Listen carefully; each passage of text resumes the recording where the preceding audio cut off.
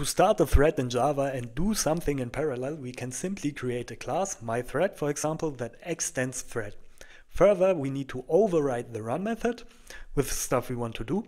In our case, we want to print out myThread. So to run it, we need a new instance of myThread and start it. Boom, myThread gets printed out. As you can see, starting threads in Java is as easy as running from your problems. So instead of extending thread, we can also implement the runnable interface. Now we rename our class and our output. In this case, we need an instance of thread and pass in our runnable class as argument, like this. MyRunnable, perfect. We do not really need any further class. We can also pass in a lambda as argument, system outprint lambda, and start it. Lambda, as expected.